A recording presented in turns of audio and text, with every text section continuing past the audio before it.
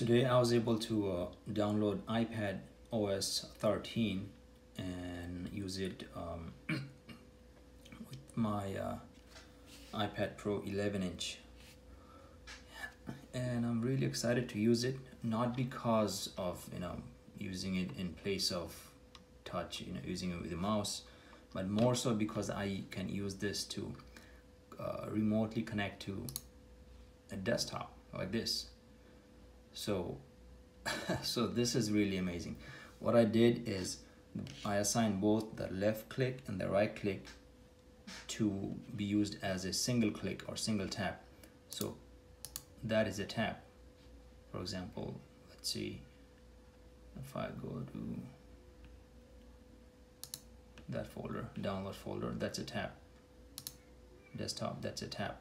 So if I use either the left click, basically any key that you assign as a single click, right, you can hold, and that's your second click, that's your right click basically.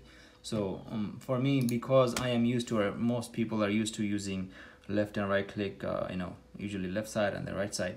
So what I did, I assigned both of these mouse keys as single click.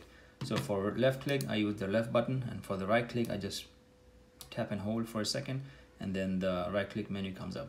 My scroll bar, I assigned it as home button. So I'm gonna go home, I'm gonna show you what I did. Settings,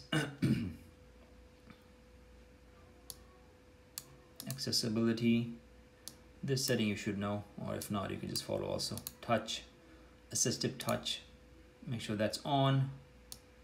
Scroll down.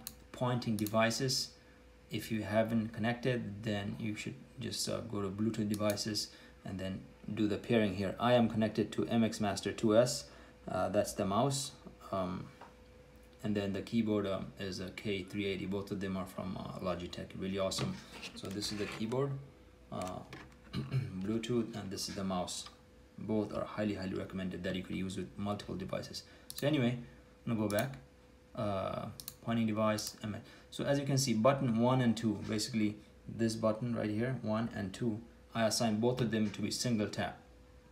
This way what happens is, this way when I have to right click, it's as if I am using right click, but just a slow right click. So new, and let's see if I want to type something remotely, which I was able to do before anyway.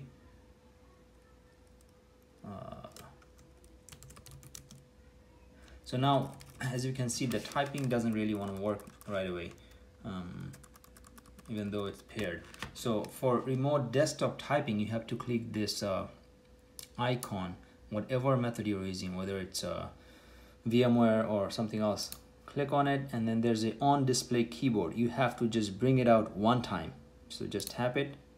So now, as you can see at the bottom, that's the on-screen display that just came out, or the on-screen keyboard that came out, and this button for my case, that brings it out, or hides it, but it doesn't totally hide it. There's a little bar.